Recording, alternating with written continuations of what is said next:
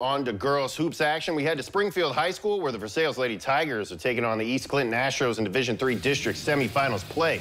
First quarter rebound comes to Taylor Wagner. Somehow bounces it to Allison Schwartz for the easy lay-in. Lady Tigers up too early.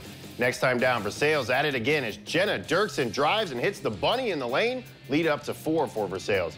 Lady Tigers down 1 now, however. Katie Litton would change that. She drives and stops and pops a jumper in from the charity stripe. Versailles back up 1.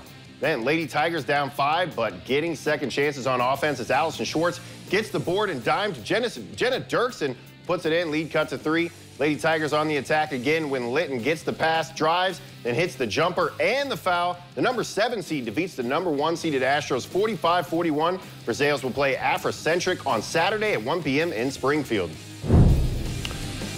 More girls hoops action. Division IV now. Regional rematch from 2021 in Elida between the Toledo Christian Lady Eagles and the Crestview Lady Knights. Picking it up in the third. Crestview down 30-24. Off the inbound, Ellie Klein finds Callie Gregory in the post. She's going to make a move to get this basket. Lady Knights trail by 4. Then Klein showing off the defense. She gets the steal and takes it all the way end-to-end for the easy lay-in. Crestview trailing by 9 at the end of the third.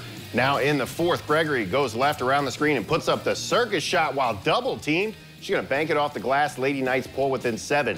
Then Macy Kulwicki. She's going to get the board on the third try to bank this in. However, the Lady Knights would fall 36-50 to end an incredible season.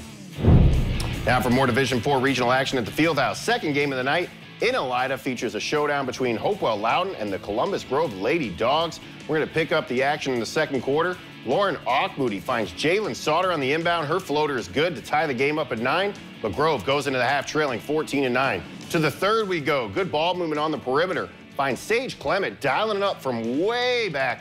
That basket ties things up at 14. Now another steal from CG as Auchmoody takes the ball end-to-end for the easy bucket. Grove finally takes the lead by 2.